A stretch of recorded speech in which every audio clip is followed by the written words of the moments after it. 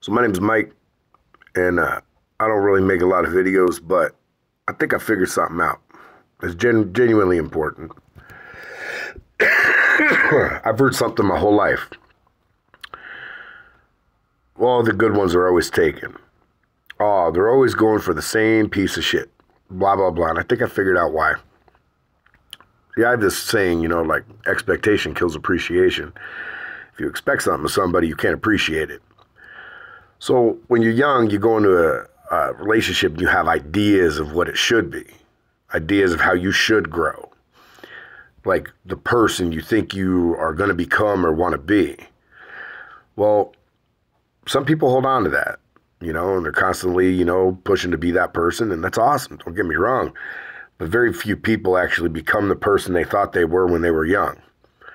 So these women and these men have genuinely treated each other like shit for so long. Like these women have been treated with, trauma, been belittled for so long by significant others, by men that are young and don't know how to appreciate.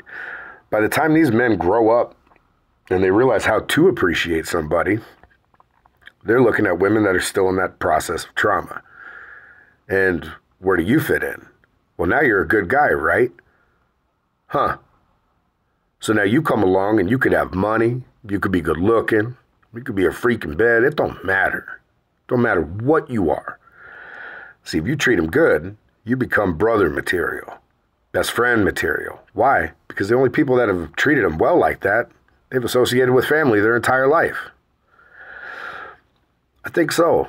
I think this has relevance, guys, and I'd love your input on this, man. Please let me know what you think down below. My name is Michael, and I'm just really trying to figure this out for some of my friends.